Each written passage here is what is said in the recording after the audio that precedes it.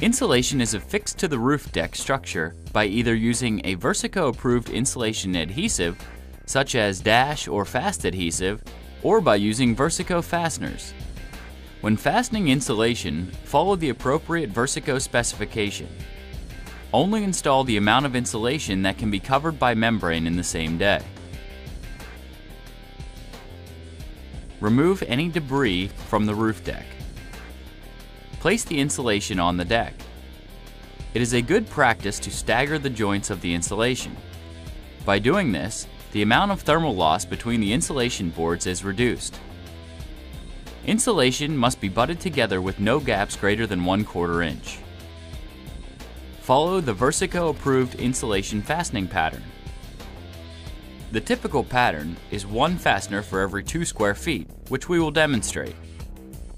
If using plates and fasteners, place them so that they form a diamond pattern in a 12-inch by 24-inch layout.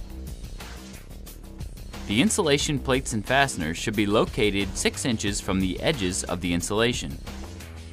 Install the plates and fasteners using a screw gun. Ensure that the plate is tight to the insulation without overdriving the fastener. Continue this procedure until all insulation is fastened to the roof deck.